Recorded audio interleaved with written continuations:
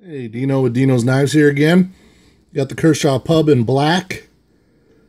And these things, if you get them from me, you'll see a little staple at the bottom.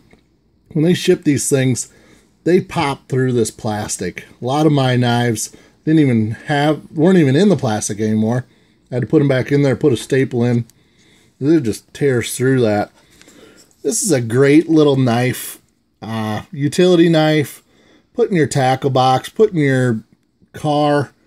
Again, it's a cheaper 8CR 13 MOV steel, but you got a little blade on there.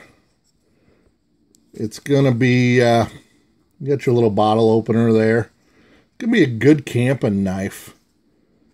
It's I don't know, I was kind of wondering how this thing was gonna be. You know, you look at the pictures, you can read how big it is, but you never know until you get it. And it's a decent knife. It's got a little ring on there. I don't know, you know, obviously you can't put nothing on it because when you open it, that goes inside. But yeah, it's a decent little knife. They're going to be pretty cheap. I don't even know what I have them for on my website, but I know they're not going to kill you. I usually keep my prices low. If you bought from me, and I kind of know that. Again, it'll ship first class, $4. You can either add a bunch of knives, and usually if you're doing first class, I think it's 99 cents a knife after that. Once you get up there, depending on the weight, it'll automatically, I'll ship it priority.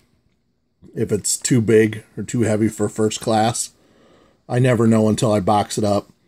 But if you do have knives that are priced out at $7.15 for shipping, those do ship priority, so you can add these in and get them to you quicker.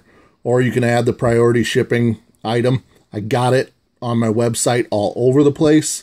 Add that, and this automatically ships priority mail. So this is Dino with Dino's Knives, and just showing you some of the new stuff. I will be back. Got the Flitch and another one coming in. I do have some more Launch 7s coming in as well, in case you missed those. We got a pretty good price on those. Better than most, I would say. But yeah, I'll as soon as I get these new ones in, I'll be sending you more videos. And then also keep an eye out this summer. Some toys that I have. I got a Can-Am Maverick. We'll be doing some videos with that. And then had my midlife crisis. Got a Dodge Charger, used one. But I'll be doing some modifications to that. And hopefully a walkthrough on that as well. So take care, and looking forward to helping you guys out. Thank you.